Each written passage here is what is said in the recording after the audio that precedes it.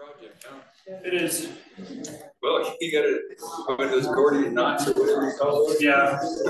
They said it at the first meeting. It's like, I don't have a dog in the fight, whatever, but it's super easy to prevent them here.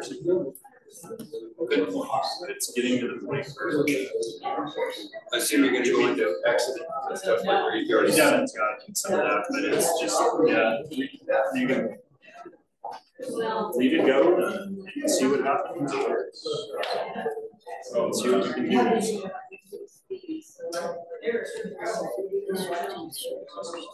Yeah.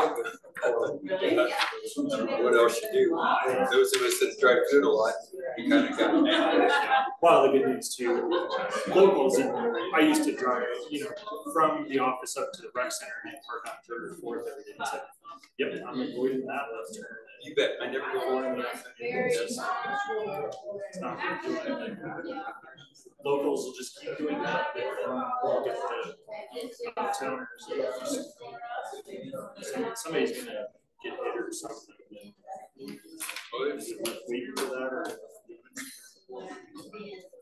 Yeah, well, I'll hear what you have to say. Do whatever I've read has been in so you know what that's worth, right? Yeah. We got some of the words right.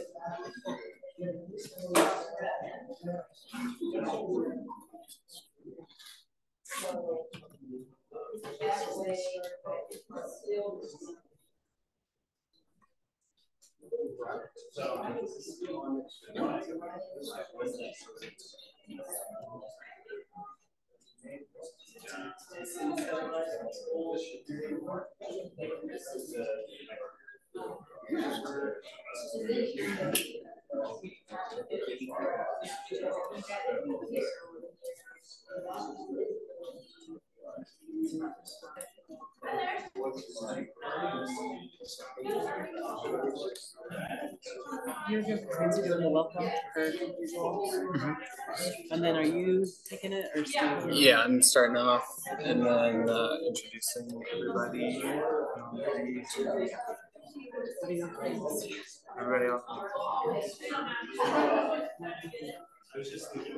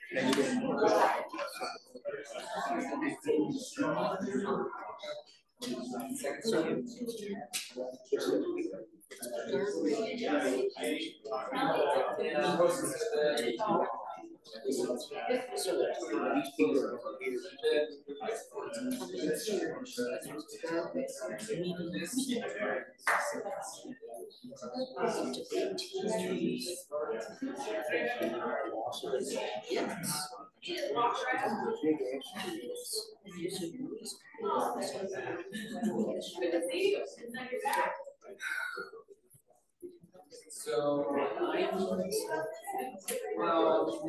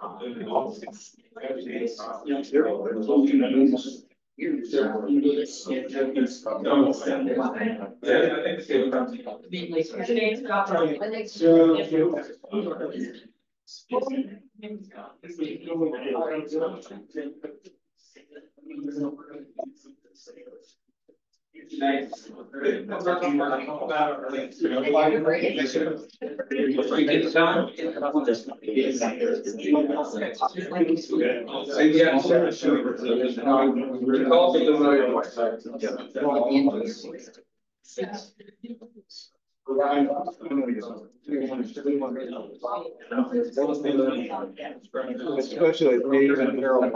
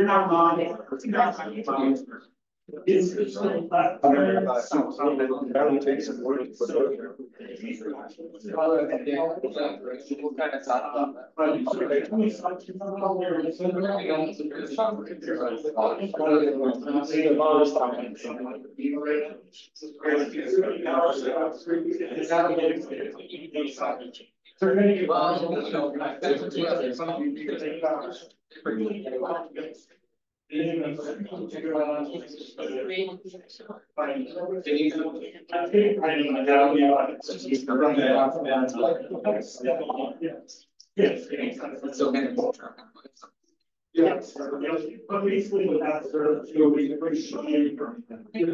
gonna have someone that's been starting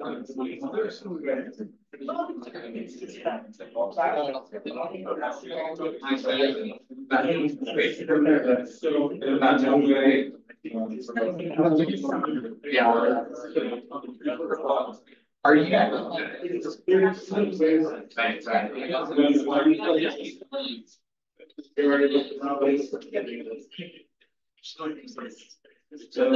Yes, that's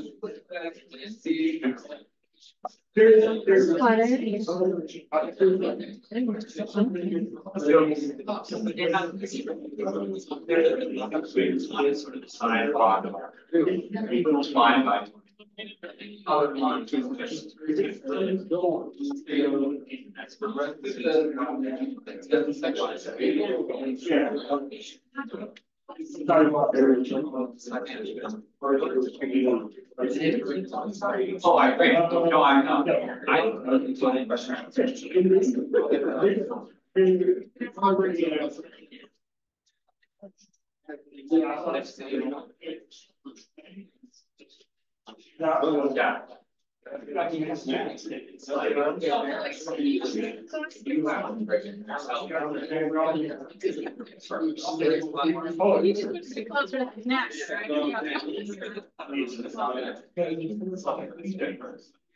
You know, they're trying to be. Do you have a mic? Is this the mic? No.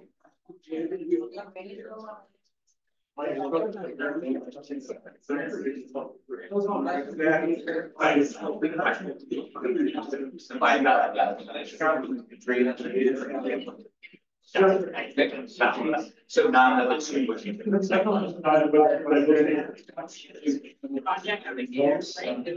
Okay.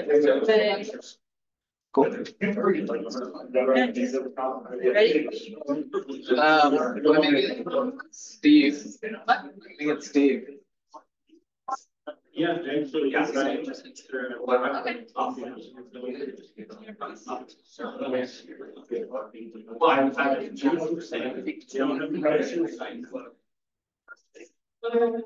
I'll have you introduce them. I'm gonna have you introduce them. Okay, everybody, we're gonna go ahead and get started. Can you all hear me? You're all like, no, my name is Clancy Nixon. I'm a community engagement specialist for the city of Durango. If y'all can come up and take a seat, we're gonna go ahead and get started with our presentation.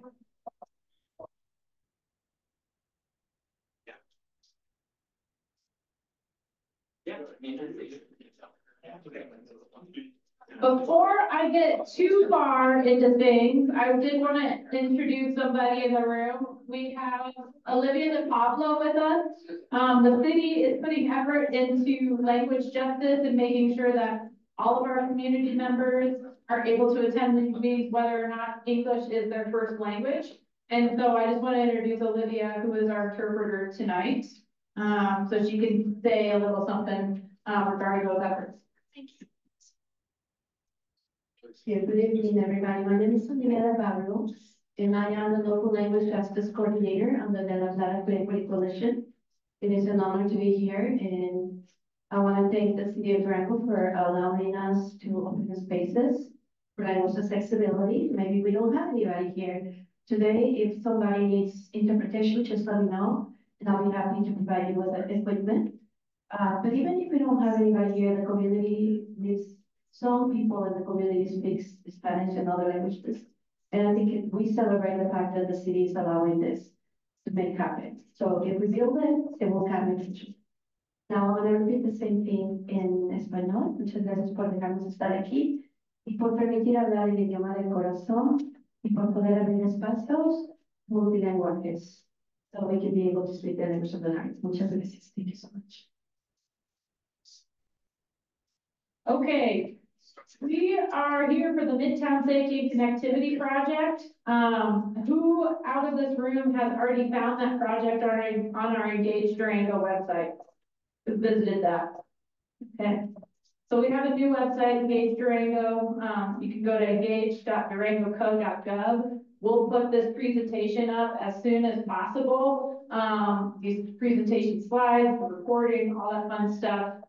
So you have all of this at your disposal, at your fingertips. And then we're going to poll you tonight, but we'll also put the poll on that page once we're finished up tonight. So just wanted to point you in that direction.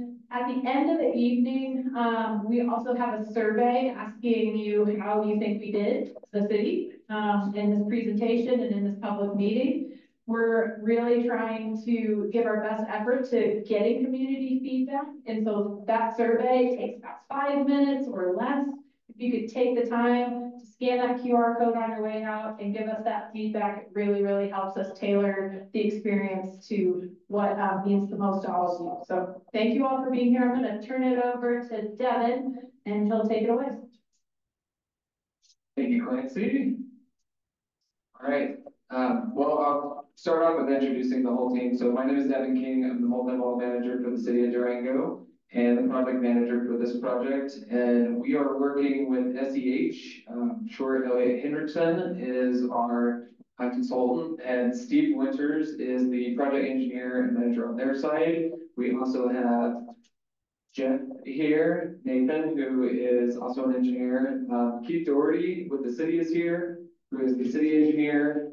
And then in the back, we have Sarah Hill, who is the transportation department director. We have Bob Bramer, who is assistant city manager, and Tommy Crosby with the community development department, who is also helping this evening. So we have a crew of folks here to help you out. If you have any questions or need any assistance with anything. And I guess starting off with that, for everybody that doesn't know the space very well, there are bathrooms right out here in the hallway on the right. We also have snacks and some drinks over here if you get hungry or need something to sip on. And we will, with that, get started. So, quick meeting agenda for you. We are going to start off with going through the background, need and scope of this project. And so we've broken out this project into two main components. So we're calling one the Second Avenue corridor, and that includes 13th, 14th, 15th, and East Second Avenue, and those design improvements that we are doing. So we'll present through that first, and then we will do a question and answer period, which Clancy will moderate. And then we will start talking about the alternatives for the 15th, Florida, and 3rd intersection, and we will have a question and answer portion after that. And then at the very end, we will discuss what's next, and then we will have an open house breakout, which I was glad to see that some of you have already been scoping out some of the maps and pictures in the back, which we hope to get more comments from you all back there. So with that, the goal of tonight's meeting is to inform you all and show you what the 60% design looks like. You know, we've been working hard, meeting with several of the property owners and businesses in the area over the past couple of years. We've also done some traffic study work, and we worked with CDOT, and we worked with DMPD, and, you know, I've been doing a lot of legwork. And then we had, back in May of last year, we had a conceptual design meeting that I know that some of this room were attending. And so we gleaned a lot of information from that, and we will kind of discuss all of that in a little more detail here in a little bit. But then what we're looking for is feedback on minor adjustments to the Second Ave corridor plan, and then getting feedback on everybody's preference for the treatment of the 480 to 15th 3rd Avenue intersection. So I'll go through the background and timeline. Like I said, we've been working on this for a while. So designs were originally called out in the 2016 multimodal transportation plan. So for those that don't know, the city first came out with a multimodal transportation plan in 2012. And that plan is specifically bringing about just the fact that all of our roads are designed for cars currently. And how do we make space for everybody, all modes of travel? So that includes bicyclists, pedestrians, transit. And then also, how do we make sure everybody's safe on those roadways? So that's really the goal of the multimodal transportation plan, and that's what it really outlines. So in the 2016 version, there are improvements identified to what we have now termed Midtown. And in 2019, it was prioritized by the then Multimodal Advisory Board. So they made a recommendation to City Council for prioritization of this project. And then in 2020 and in 2021, funds were budgeted by City Council for this design project. So in 2021, we contracted the project with SEH. So we went out to bid for that process. SEH was awarded that contract. And then in 2022, we started the traffic study, which we coordinated with CDOT. So for those that don't know, CDOT has been, you know, if you saw the medians that were put in on Camino, they have what's called an access control plan for Camino del Rio. What that is controlling access points onto the highway. And part of that access control plan also had improvements to the 14th Main and Camino intersection. And so that's why we coordinated with them on that, because it's definitely affected by anything going on within this project scope area. So that wrapped up at, I believe, the end of 2022. And then we started meeting with property owners and kind of getting feedback on, you know, different improvements and needs of property owners throughout that area. And then in 2023, we had a conceptual design, and then we had that meeting in May of 2023 to talk about that conceptual design and to receive a lot of feedback. So I'll just go ahead and explain this. I've been explaining this a little bit more, but what we mean by conceptual design, usually we have multiple alternatives at that point. There's not any hard engineering into the design. So there's a lot of room for changes and looking at things a little bit differently. When we get to the 60% design, usually there's not any alternatives, but in this case we have an alternative for the intersection. But a lot more engineering has been done. So drainage has been looked at, you know, different aspects, materials and things like that have been figured out. And the line work is a little more precise. So at that point, changes where we are now, changes are a little bit more difficult to make when it comes to some portions of the design. And then the next level is after we get feedback at this meeting and over the next month or so, we will continue to make changes, and then that's when we get to the 90th percentile, and then we get to actual construction. So with that, in 2023 and 2024, we continued engagement with business owners and the public. We did pop-ups and other things. And then in 2024, we are where we are now with the 60% design updates and the meeting this evening. I'm covering the meet, right? I think so. Okay, perfect. I'll jump in if you miss anything. Yeah, no, that's great. So what is the need of this project? Why are we looking at this project? So we do have crashes in this area. We have crashes specifically at the intersection that everybody is interested in, the 40 to 15 third intersection. We have crashes that have resulted in injuries.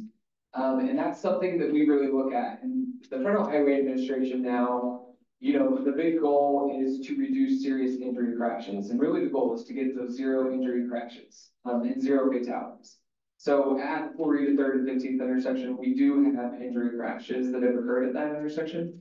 And then throughout the corridor, we know that East 2nd Avenue is a very popular bike and pet area. So the city conducts counts at 11 different locations, which are highlighted right here.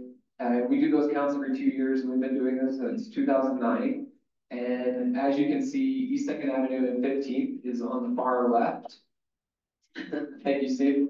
And as you can see, it is our highest count when it comes to bicyclists and pedestrians. And last year when we did the counts, we actually looked, and a lot of those cyclists are going up that hill, going all the way to 13th. And then from there, you know, they're either going towards the Smiley Building or they're heading down 13th towards Main. So we know a lot of that traffic is going all the way into downtown.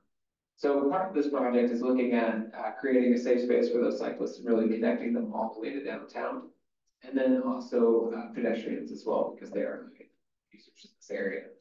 And then lastly, Florida, which comes in, has a lot of pedestrian and cyclists on it as well. And then when they get to the 40 to 15 3rd intersection, it's a little bit, it can, you know, your options aren't the best when you get there, especially if you're a cyclist.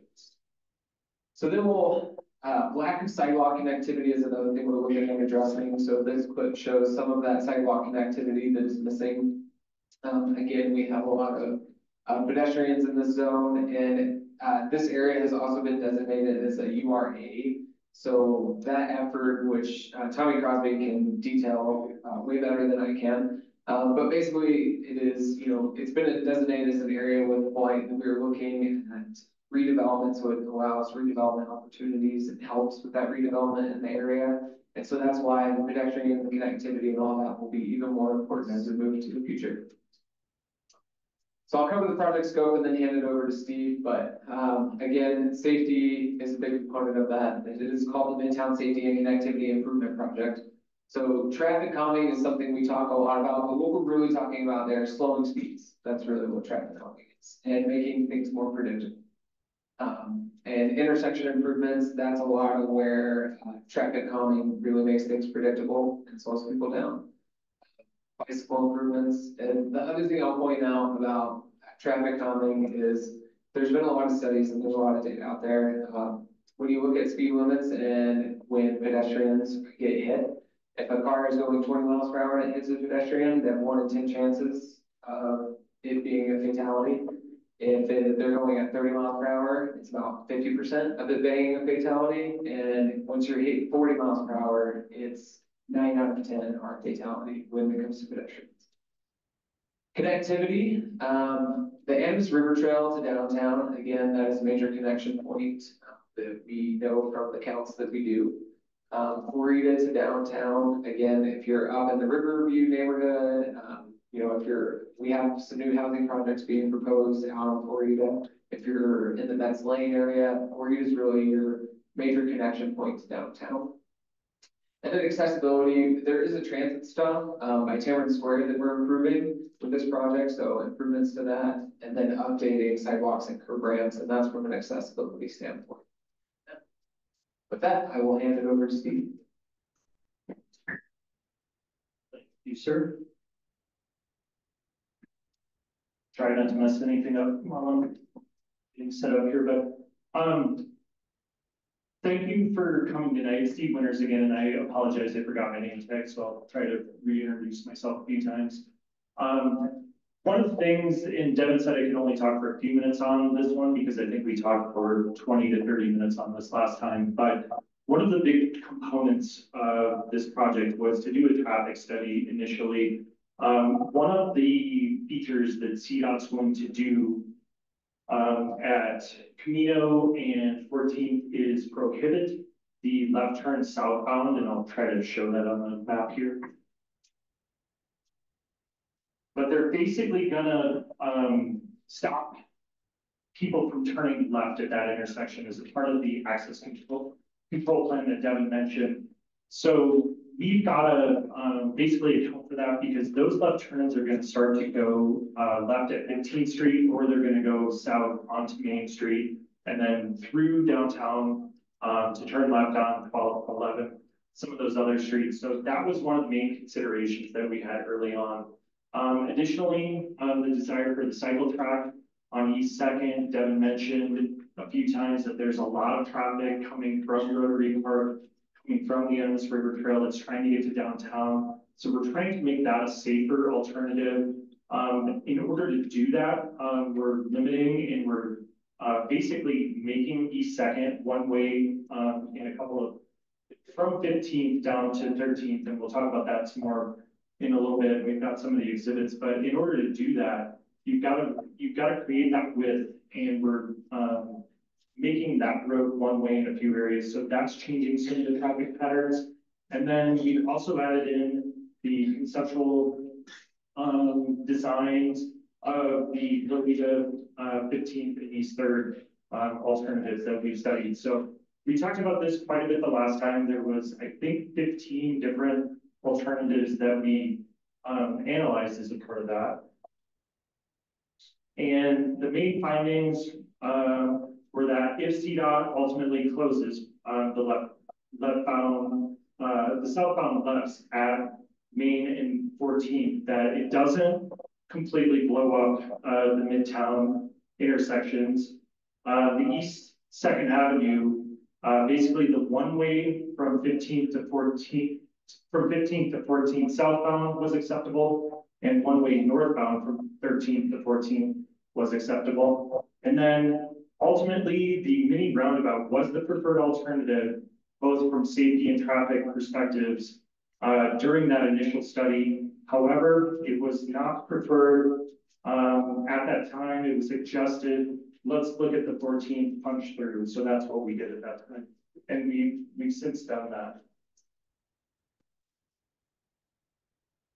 So some of the benefits, and Devin mentioned most of these, but you get increased pedestrian bicycle safety in that corridor. You basically create that cycle track. We're trying to narrow up some of the intersections so that it slows down traffic. People are able to cross the streets easier. Increased ADA compliance, Devin mentioned it. We're going to redo some of those ramps. A lot of ramps that have been built in the past are out of compliance. Basically, you end up with steeper slopes, or you don't have detectable warning plates that folks have a hard time seeing. There's also just areas where there's not sidewalks. So that's one of the things that we're adding. And then the bus stop at Cameron's Square that Devin mentioned. One of the big things that I would say Devin worked on really hard was the goal to maintain access to all the residential and commercial properties. There were a few alternatives that, if you guys notice, we had in the 30% plans that we've since removed. So those things have been changed since that initial meeting. And then we've added some landscape. And then I'll turn this one back to Devin because this is just some of the public engagement that he's worked on. And thanks, Steve. Just kind of wanted to highlight this. So, with this project, I think we've been trying to do a lot of public engagement with it. It is a complex project that impacts a lot of people, not just the people in this area, but it impacts all, basically the north and west part of town, or east part of town. So again, May 23rd, that was the open house in 2023. We had 52 attendees. We did 2 farmers market booths that were dedicated to Midtown that summer, and we had 56 responses from there. 2 days tabling at Rotary Park. So we really wanted to kind of capture that cyclist voice. We had done a lot of work with business owners and with others, but we hadn't really captured the folks that were on the Amos River Trail using that corridor all the time. And then we had an online survey where we got 38 responses and a focus group, which we did last year. The focus group was, I don't know another word to say, focused on the 4A to 15th and 3rd intersection. And, you know, out of that, that's really where the left turn alternative that you're going to see tonight came from. Multiple meetings with businesses and property owners, kind of numerous enough with some of the property owners and businesses multiple times. And then what we heard, and again, this whole summary is actually online as well. So there was strong support for curb extensions, and that kind of came through all the feedback we got. There was support for cycle connectivity, you know, in general throughout the corridor. And then desire to maintain parking was definitely one voiced by specifically a lot of businesses and some of the residents that live in the area. And then there was mixed support for the mini roundabout. We had another alternative that was originally on there called a continuous flow intersection. That one had a large amount of negative input. I do think it is essentially what we have at Highway 550 and Highway 160. It does work, but it can look a little scary on paper. But yeah, that mailing kind of wraps up. And again, all that engagement is online for your viewing. You know, we have even the pictures of the posters with sticky notes, and you can really see where people were putting happy faces and all of that. So yeah, that's all available.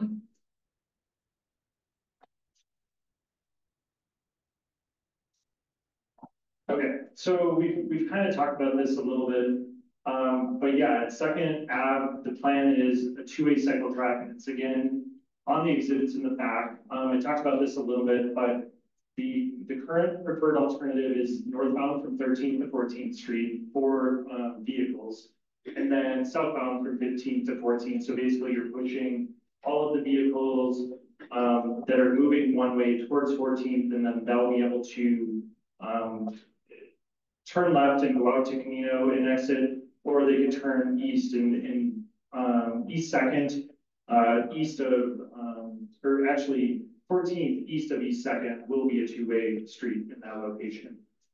We've got proposed sidewalk connectivity in all of these. There are sections of property where there just isn't sidewalk out there. It's tough to walk through, and as Devin mentioned, if and when the URA starts to promote some of this growth in this area, those sidewalk connections will be important for pedestrians. Like I mentioned earlier, curb extensions at Second Ave, that's going to help slow down some of those folks coming both down Second Ave and then at 14th. It's kind of used right now as a cut through in some instances to get out to Camino, but those types of improvements will hopefully slow down traffic and make it a more color-friendly space for pedestrians and bicyclists. Again, there's a transit stop out there right now at Cameron Square, but it doesn't meet ADA. That's an at-risk population. So that's a part of this, trying to level that area off, put in an actual structure so that people can get out of the elements and level that off so that if you're waiting for a bus, it's not difficult or as difficult. And again, one of the other things that, and when we get back to the boards, it's probably best to talk about these individually. There's about 20 parking stalls that would be lost in this area. It's kind of scattered through the neighborhood. There's several up on 15th Street, north of the furniture store. Devin did a good job of talking to them, and they weren't concerned with that area. There's a few at each of the bulb outs for the intersections, and what happens there is you take some of that real estate to create the bulbs, which slows down the vehicles probably through there, but you end up losing a parking stall at each of the 4 corners. Here's, we've talked about it a couple times, but here's the actual routing showing what second Ave will look like. So from 13 to 14, it'd be one-way northbound, and from 14 to 15, it'd be one-way southbound.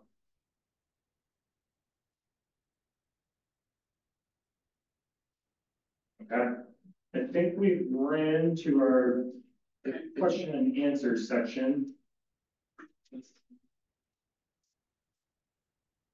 Let me get the box.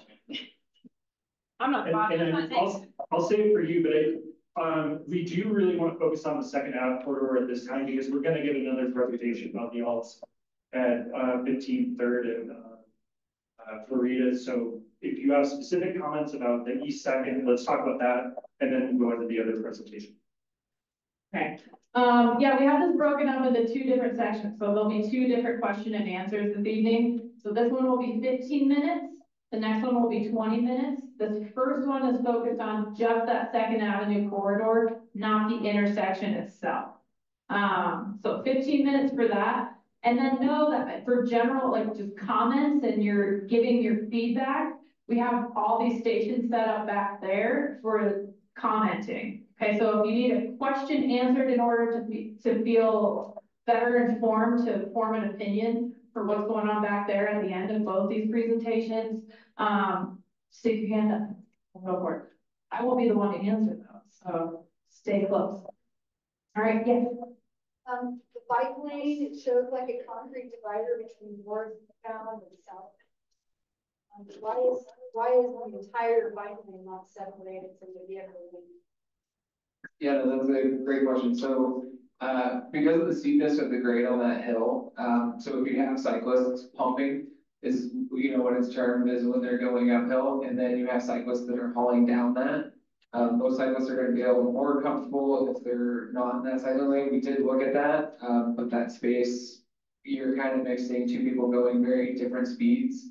And again, with the pumping on the way up, that's why we separated that. You know, just trying to look at the overall safety aspect for all users. It's all about separating users that are going drastically different speeds. Yeah, but shouldn't it be separating cars from bicyclists? I mean, that's the overall goal, to separate cars from bicyclists. One of the other constraints with doing that is we have to maintain a 20-foot fire lane there. So if you start to do that with the parking adjacent to there, and then if you just have a 12-foot travel lane, you end up not having enough room to get fire trucks and emergency vehicles through them. And then I'll add just a little bit more to the cyclist concern. So again, it's cyclists when you're going the same speed as a vehicle, and on a short section like this, you know, like the safety concern is a lot lower. Even if they are mixed in the same space, it just looks a little bit differently. But yeah. I would disagree with that. Tell that to the guy that was killed on Three Road. So all bike lanes should be separated by a divider from vehicle lanes. People will feel safer and they'll be more likely to ride their bikes, less vehicles on the road. Right there in black. Crossing from like Rotary Park crossing 15th, it was hard to see on the maps. Those crosswalks been shortened, like there's no bulbs that show there, like on 14th and 2nd. And just the speeds there on 15th, they're kind of fast going down the hill and more traffic coming off of Camino. We're going to be going fast up the hill. And yeah, I was just wondering if there's any plans to like control the crossing on 2nd or they recycle traffic and then enhance sidewalk. We're definitely looking at bulbs on the south side. We haven't looked at the north side. I think it's going to be constrained by that north through lane, but we can look at it.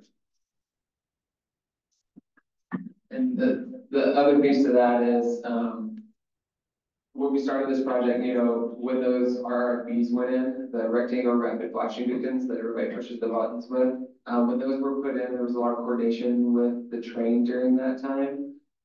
So there's also like some limited capability as far as what we can put out there for the Public Utility Commission. The train is dictated by. So that's another piece. Should I? Oh, there be any.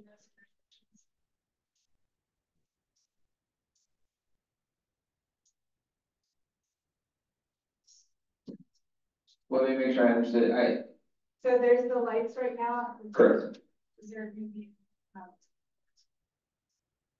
There will, right now, we don't have that proposed. We haven't taken a look at putting in another RFB or something. I mean, that's what it would be. Would be another rectangular flashing beacon on 14th, and we have not looked at doing that there. The traffic volumes on 14th now are a lot lower, but if we did make that left turn that's coming down 14th, that may be something that we need to look at. If those volumes are really high, there's a lot of traffic volume going across.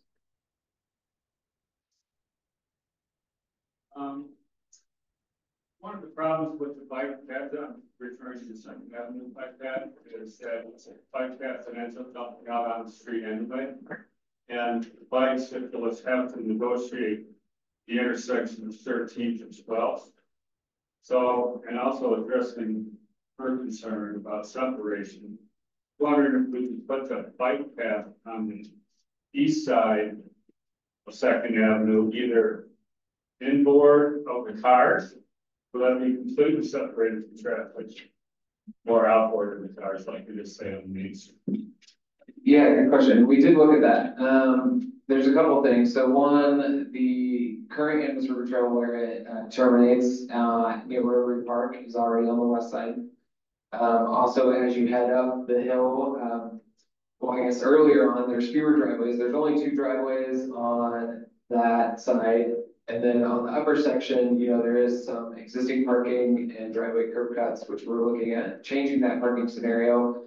The other thing is, you know, we are coordinating some of the civic center and where that new path is going to be. So we're working somewhat to see how best that works. And then the last piece is the shade that is on that uphill section between 14th and 15th, or sorry, 14th and 13th.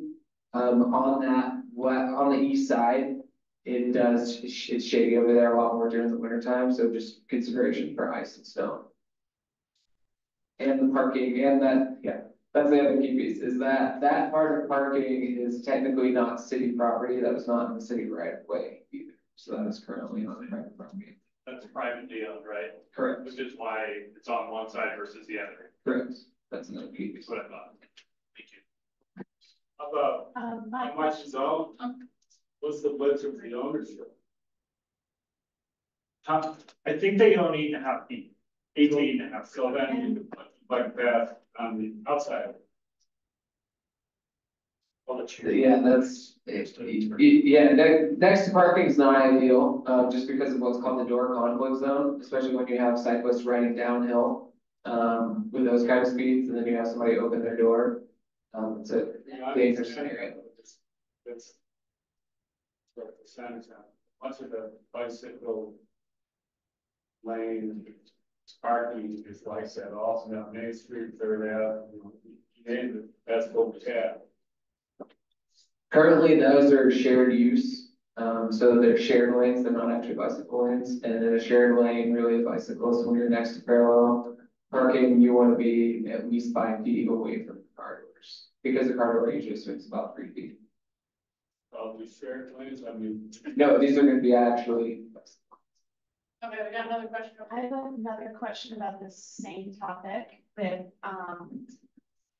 the parking areas being privately owned. What happens if he changes his mind and he doesn't want this? That's a good question. I don't have a direct answer with that. You know, I guess in general, it is his property, but yeah, that's a discussion we can keep having.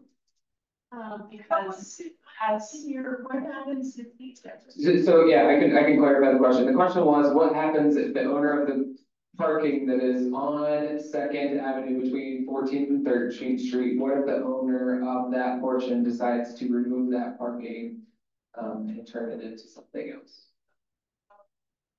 Does he have that choice? It's his property, right? Oh, yeah. I mean, it's key. No, they're not. Hi, everybody, I'm Keith Doherty, I'm the city engineer. I don't have an exact answer, but I would say this is a little bit more planning question. In the sense of if you decide to change land use or take away parking, you'd have to demonstrate that they're meeting the parking necessary for the building. And so there may be some restrictions or other considerations, like maybe the city would ask for a sidewalk or a bike trail or something. We would have to really look at it, and they would have to come in and go through a planning process. And to so go through you that. might also know this answer. For a residence or to have a residence or a business, how many parking spots do you have to have? I would have to defer that to planning to do that calculation, sorry. Okay, I'm just curious, because I live there and I'm curious how many parking spots I'm supposed to have. I land as a land development engineer, but the city has a code that says, okay, if you develop commercial property, you need one stall per X number of square feet. So if he comes in, or she, or whoever owns that, and wants to develop, there are parking requirements, and then there will be setback requirements, and then there will be sidewalk and like he said, landscaping requirements. Whether that is in that parking lane or somewhere else, that's a far lengthier conversation. In the purple. At the corner of 13th and 2nd, the side, if you're coming from 14th and going uphill, sidewalk ends there. Is that part of where you put sidewalk in? So besides the bikes and the cars, that's in here. You're seeing. Can you repeat that question? Yeah, if you're coming from 14th and heading up the hill, and if you're on the west side, there's a sidewalk, but wide. Correct. And then the sidewalk is still on there. Correct. Are you going to finish the sidewalk? Yes, that is what we are showing. Is connecting that sidewalk, and then it actually would connect on the south side of 13th as well. But it's still not turning into the street. Sidewalk, right? Doesn't it, or bike path goes into the street, the sidewalk goes around the building, is that the way it is? Correct, yes, the sidewalk fully does connect to a crosswalk, and then the cycle track would eventually connect to something at the Civic Center. Got time for about 2 more questions. I have a question on, and it's probably a done deal for you. Second Avenue between 14th and 15th being one way that way. What happens when something happens on 15th Street in that first block and you cannot go up that hill? And I'm not talking up to third Avenue, I'm talking there to your left, no, to your left. There, something happens there. All that traffic that you could take 14th and then go down 2nd and go up 15th, if something happens in that first block. I guess I might be, so if there's a stoppage in traffic there? Yeah, you have, whether it's an accident, you have, and it's been closed. Yeah. Okay? So if it's closed and you're traveling westbound, you can go south. No. I'm coming off of Camino del Rio and I've got to turn right to get up the hill. I can't. You know, I mean, those cases are temporary. You know, if something does happen, we do have to, sometimes traffic just has to go around, like if we're talking about a crash or something like that. Talking a building problem, I mean, there's stuff there, whatever there. Yeah, I mean. It's not just like you can go around the block. I'll also say, if you get to this point and you're trying to turn right, it's too late to go back to 14. By the time you get to That's that true, but if the city and whatever, you have signs and you know you can't go there, which is what usually happens. You turn on 14. Yeah. You take 2nd, you go up. Yeah, and I will say, you know, like if it's a construction matter, then they have to submit what's called a traffic control plan, or what we call an MHT, and they would have to figure that out and say, okay, how are people getting from here? And we would work with them at the city on how to divert traffic during that construction period. And then otherwise, you know, if it is a crash, then it is a temporary scenario, which, you know, a lot of times with those scenarios, it does affect traffic.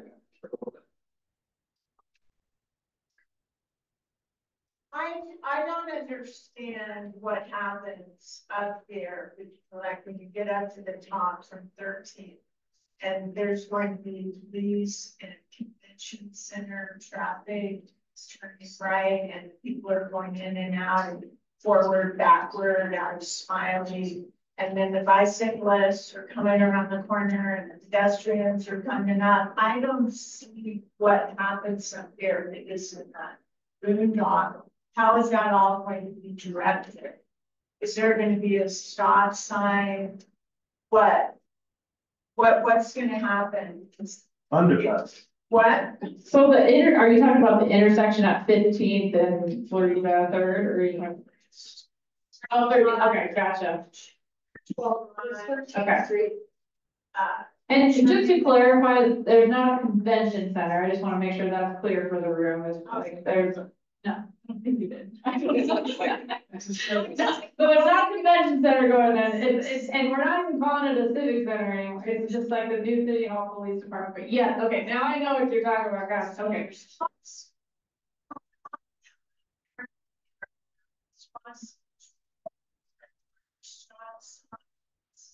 It'll be a stop controlled intersection likely at 13. There's crosswalks. Stop controlled stop sign. Yeah, and I'm not actively working on this, I'm not sure who is, but that site plan will be integrated with this, and I can't speak for them, but the city engineer is obviously aware of both projects and will ensure that they are married together in a way that limits those conflicts is what I can say at this time. All right, we have one more question, you've been so patient, thank you. So I keep coming back to this. I ride my bike all over town. I like riding my bike. I like riding fast. And I just keep chasing this, like, I don't, to Robert's point, I don't understand if it's really the safest way of getting bicyclists to that area. Like, and I have to joke with the underpass, but what happened to the underpass on the community?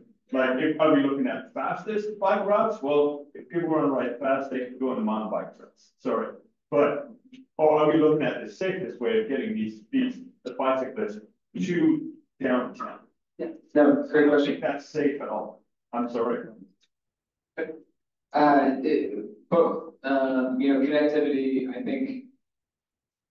Cyclists, pedestrians, even drivers, we all like to take the quickest, most efficient way possible. Sure. So this cycle track, this cycle track is focused and catering to a lot of the folks that are living north and northeast of town.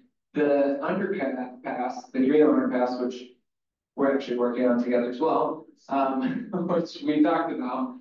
That one is really heavily catered to the west end, it's the west side of Highway 550 or North Main. That's really the folks that one is capturing. We do the bicycle and pedestrian counts every 2 years, and so we do know the counts of who's crossing at 9 and who's crossing at 12 and who's crossing here. And so it's a little bit different in who the people are that it's capturing.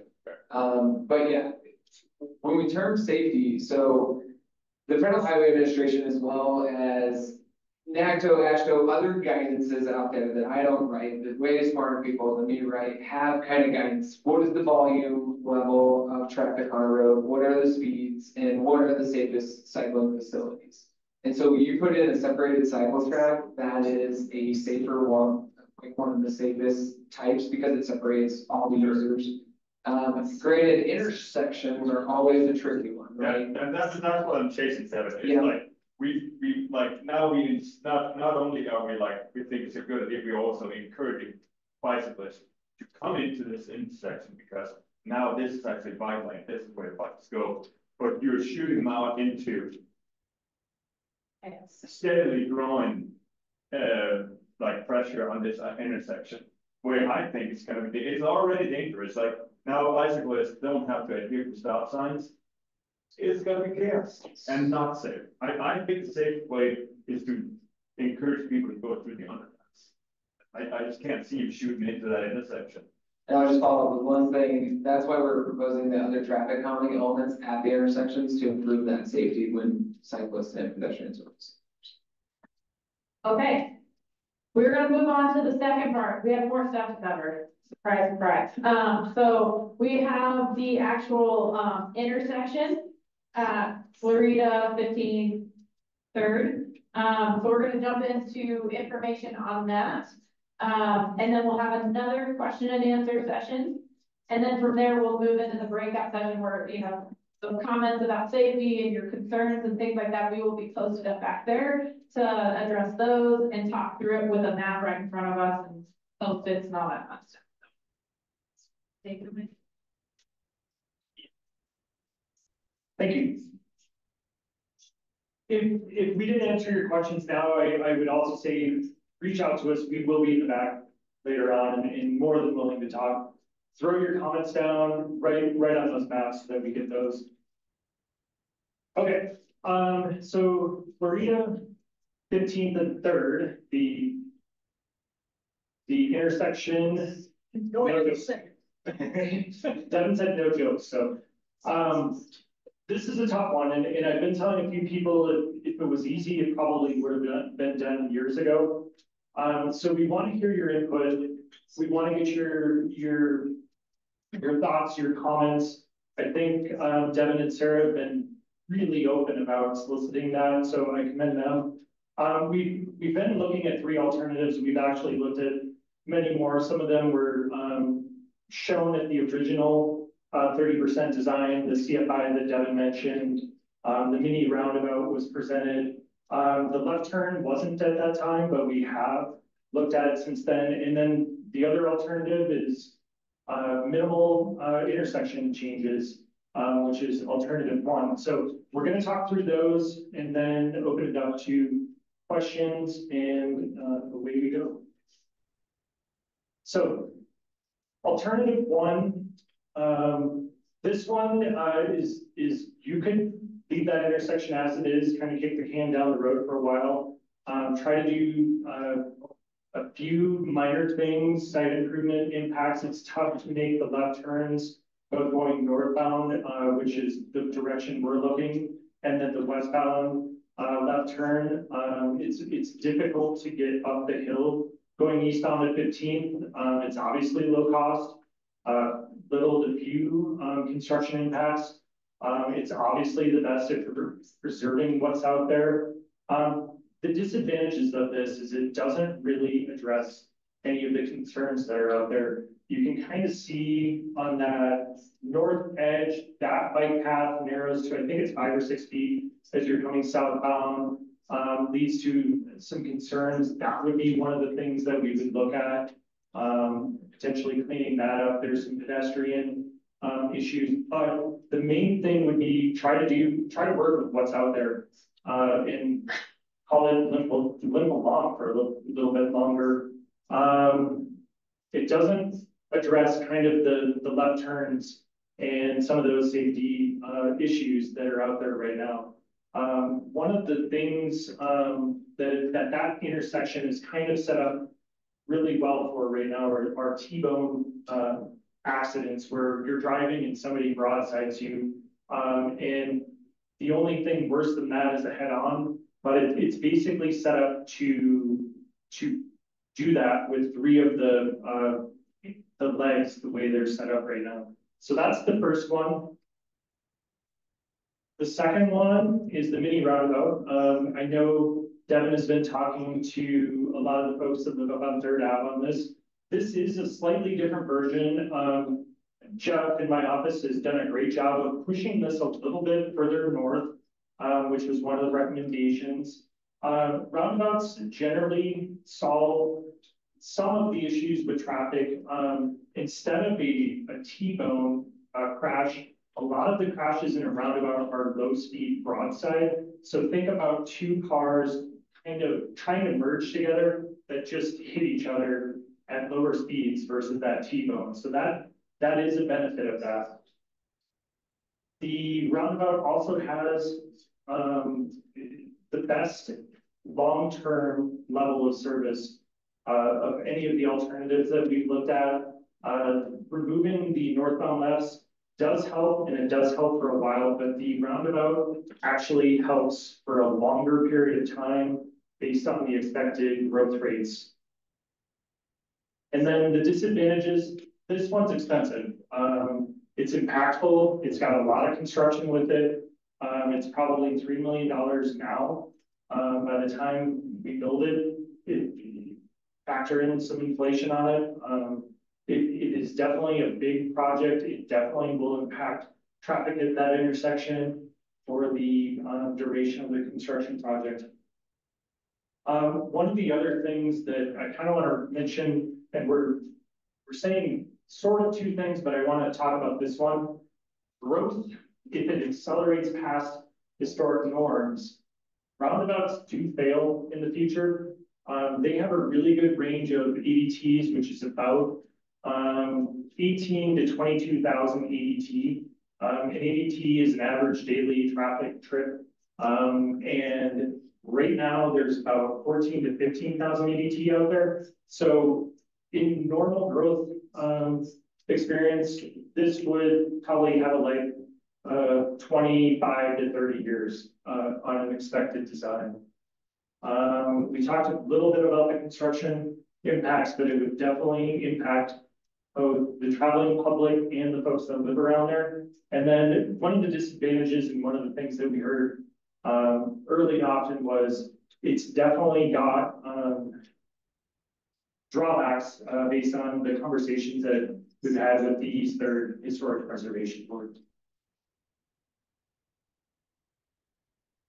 And then the third alternative, this one was an alternative that we started looking at after our last public meeting. This intersection right there is 14. There's currently not an access through there right now. There's about 5 to 6 feet of grade difference for anybody that's been out there. This is the northbound lane. It's about 5 to 6 feet higher. This is the southbound lane.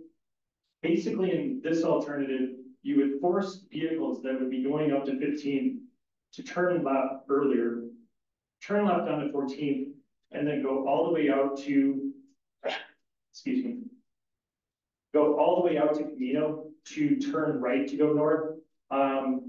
This was studied, it was looked at. Positives, it improves the safety and operation of 15 that gets rid of those left turns that are heading north. That's one of the 3 large conflicts out there. It has, I'll say this, there's opportunities for additional improvements at 3rd and 15th. You can fix some of the site distance, you can fix some of the trail connection issues. There's some head and sidewalk things that could be done. The disadvantages is this is also a very high cost option. It's got a bigger range because there's some uncertainty. This portion right here might be about 1.2 million, but if you go up and you start making some of the site distance improvements to 15th, 3rd, and Florida, it could be a $2.5 million option. The other thing that this would do is impact on-street parking. You can kind of see here, there's a slightly, a much smaller median in between those, but it also has a lot of grading, a lot of shading in here because there's so much grade difference. It also has impacts to 18 of those mature trees in the median. So it is a very impactful alternative to East 3rd Ave. One of the other alternatives that I'll just, or not alternatives, but points on this one is if you prohibit the left turns up at, let me go back one slide. If you prohibit these left turns northbound, it effectively makes all of these properties on East 3rd a right-in, right-out access. So you can only turn right into your house, which is the case now, but you can only turn right out and you don't have that intersection to turn left to then get back south. Your earliest opportunity to make that left turn would be to go all the way up to Chapman and go through the roundabout. So that being said, those are the alternatives. We're going to open it back up to questions and comments. Nancy's going to come up and in the show. Okay, again, this is for the intersection specifically, that we just talked about, those three alternatives. We're gonna do a poll after the question and answer, asking which one you would prefer, which will be with a QR code, so get your cell phones ready while you're waiting. We're looking a little tight on time. We're gonna do 15 to 20 minutes for questions, but please try to be respectful of one another and leave it to questions, so we have enough time for feedback in the back, okay? Right here. Earlier in the presentation, it was mentioned that CDOT may close off left turns on the 14th, coming from North Main. CDOT is closing off. Okay, so they are going to do that. That I'm assuming drives more traffic turning on 15th to come up to the 15th and 3rd intersection. Has your traffic modeling studied that increased traffic at the locations? Yeah, so the question was, is CDOT closing southbound lefts at Camino, North Main and 14th, 15th? And that is, yes, 14th, yes, sorry. That is certain. That is happening, I believe this summer as a part of their ACP. The way our study worked is we did kind of a sensitivity analysis. We did a version where we said 80% is going to turn left at 15th and 20% is going to go straight through to Main. And then we did another version with 20% making that left turn at 15th and 80% going through. And this is assuming the 14th turn is closed off. Yes, that was the assumption and that was the analysis that was done. So we kind of did sensitivity. What's the worst case for 15th and what's the worst case for Main? And the numbers say how many more cars are showing up at that? Yeah. Is there a number to how many more cars show up? There is, but there is a number, but I don't have it off the top. Do you have an idea of percentage? Well, is it going up 50%, 25%? Look, I don't know that, but it was 80% of the left turns that would be made at 14th would go up, would go to 15. I can get you that number at some point, but I just don't have it. The concern is, my follow-up question to the same question is, if that intersection eventually fails, even with the roundup, it's mentioned there it's going to fail at some point in time. 50 years, 40 years, 15 years, or 25 to 30. 25 to 30 years. Does that take into account all that extra traffic that's coming up? So that already accounts for it? Yes. Okay. Jim? Yeah, this is a quick yes and no or no. I heard that the focus group was unanimously opposed to the roundabout. Is that true or false? I don't know if I would say opposed, but they were unanimously for the left turn. Left turn on which? Oh, no, 14th. 14th Street alternative. Correct. Left turn going north? No, for this 14th Street left turn alternative. Yeah, I would say that they were unanimously in favor of that option. But they didn't see that option. They were much simplified option. They never saw that. Correct. Yes, that is correct. They did not have this option directly in front of them at the time. Did anyone speak in favor of the mini roundabout? In the focus group of the 5 people? Yes. We have somebody pointing to themselves saying yes. Yeah, I didn't hear anybody say that. That's why. I like the roundabout. Okay, now it's. Anything's better than what it. Well, and that's why I didn't want to say that everybody was fully opposed, because that wasn't necessarily the sentiment given. We came up with the left turn lane, it was. Yeah. Right here. I'm just wondering, on the roundabout, where does the sidewalk go on the northbound third? It would cross. They stand by the tree. Yeah. Traffic, it's right under the tree. Did everyone get that question? She was concerned about where the sidewalk went. I just wanted to make sure we're talking. Oh, It's under the tree in the meeting. Under the tree in the median. I can help answer that one. Yeah, so right there is where it would be. The reason why it has to be set back though is so that when vehicles, the benefit of a roundabout is when a vehicle comes up, they're only looking one way. And by that point, they're also not looking for pedestrians. They're just looking for one car. It also reduces the conflict points, but a major benefit to pedestrians is that when the pedestrian and the car meet, the car only needs to look at the pedestrian. It's not looking at traffic at that. So once it gets past that crosswalk, then that's when they look left at traffic. I just want to note too that we did remove the pedestrian crossing on the west leg due to the grade, but it is on the east leg. And the thought was there's probably, once there's an opportunity to cross on the east leg, they would go down to second. There's probably not many people that would need to cross on that west leg if they have. Counselor Gandy? Okay, so since you moved the mini ground back a little bit, are there any new takings?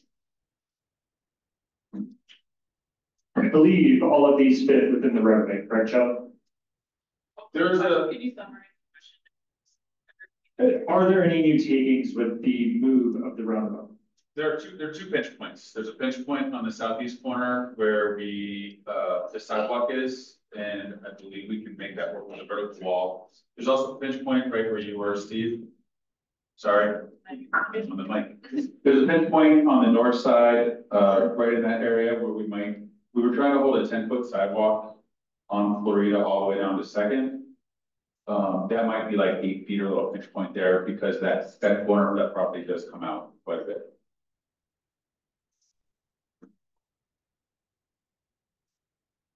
This is bike lane. There, I don't see any bike lane. And when you're coming south on Florida, can you turn onto Third southbound? I mean, Yes. Are you allowed to go southbound? Yes. Oh, okay. Yeah. And to answer the bike lane question, so roundabouts, there's quite a bit of studies and design requirements for roundabouts. You don't have a bike lane in a roundabout. You have an option. So the way roundabouts are designed is you have an option to either exit the roundabout if you're on a bike, get on the sidewalk, you can ride through the intersection that way, or you do what's called a shared lane. And again, the reason why even a shared lane, I bike every day, all day, and I bike through roundabouts all the time. And I also read all these studies, and this is all I do all day. Roundabouts are safer for cyclists because it does slow down speeds. And as Steve was talking about earlier, when a car comes into a roundabout, it's not going to hit a bike at a broadside angle. It's not going to hit a bike from like straight behind. It's going to be at like a very sensitive angle. So I've been hit 3 times in my life. I understand what happens when you get hit by a vehicle on a bike. And roundabouts are actually safer for folks, even cyclists. And that's the 2 options for. All right, one final question in the back. It's just a great question. I see on here that the roundabout will be lowered to allow for a maximum 4% grade. I'm assuming that's for cars in the winter coming up 15, so they don't get stuck when they're having yield to cars in there and it's icy, right? So one of the issues when they lowered this intersection in 2012 to accommodate for that grade issue is they created grade going down. If you're traveling north on East 3rd, now you have cars sliding into the intersection because you lowered it and created grade. And all those old pine trees seem to create a lot of ice and buildup. Have you guys considered that component of it? If you're bottlenecking traffic in there, how to address that problem? So the question was, have we considered the grade northbound? Is that a correct statement? Yeah. Okay. 2 things, and then I'll probably turn it over to Jeff.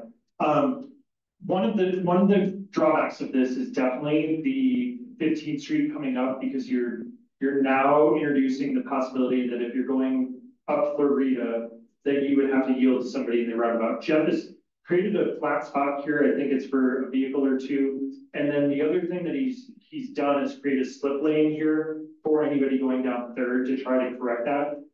If this is advanced, there may need to be some other considerations to the grade on this.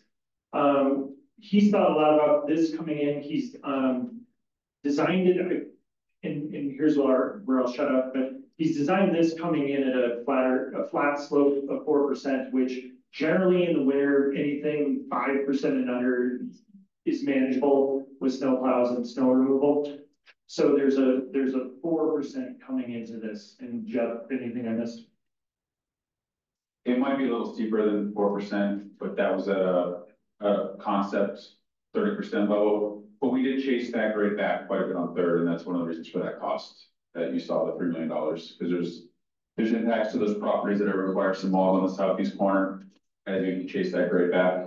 Because to your point, we're dropping the grade right at this end of the roundabout, 2 feet or 2.5 feet. And we do have to chase that back quite a bit on third. Okay, we're gonna wrap it up.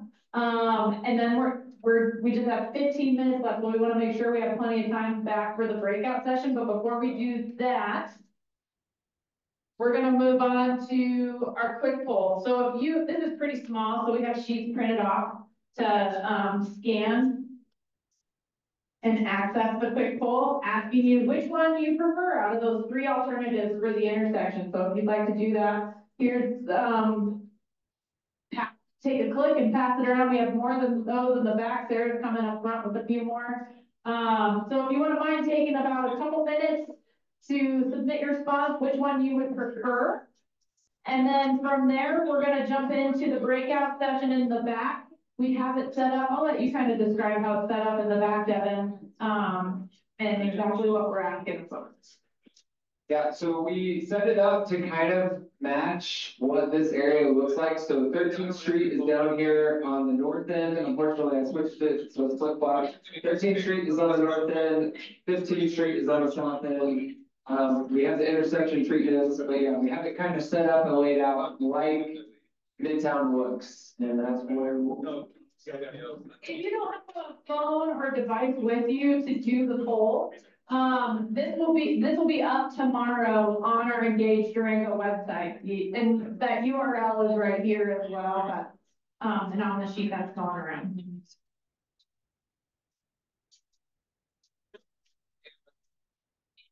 We have one thing real quick to explain.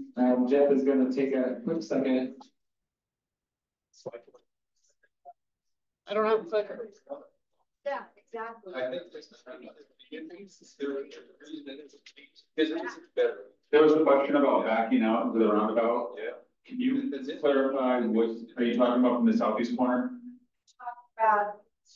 Southeast corner, how do you back into a roundabout? In any roundabout, how do you back into? You wouldn't. So these driveways, I think you're referring to one of these 2 properties. So you actually would access getting back onto third at this location right here so that you could face into the roundabout. So you back out, there's a fair amount of pavement width. With that area in the back around it, what's the turn radius? So the thought, there's a fair amount of, I don't know the exact mean, but this whole area right here would be paved for turning movements, backing out. You could also back out and then forward. You would not be backing into the roundabouts. You could turn a full length vehicle like a truck around in there. You would probably do something like a hammerhead turn, a 3-point turn. You haven't figured that engineering part out at 60%. There's been some thought behind being able to pull back out, similar to a typical driveway of backing out on the driveway line. Some thought, 60%. Well, similar to how most of the time you back out of a driveway under the road, you would be doing the same. You would not be backing off into the actual, you'd be backing on the third. That answers that. Yeah. Thanks, Jeff. Okay, everybody, we will see you back there.